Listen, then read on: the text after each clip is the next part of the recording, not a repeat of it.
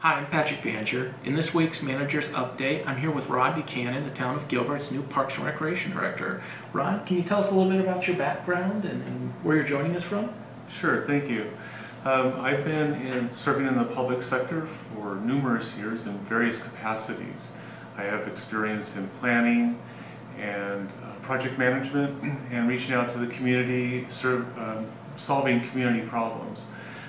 Recently I came from Tracy, where I served for 12 years in various positions, and really fell in love with Parks and Recreation and have a passion for delivering great community services. And Rod, can you tell us a little bit about what it was with Gilbert and its position that really interested you? Sure. I find that Gilbert has a very, very good and robust park system that the community really embraces and loves.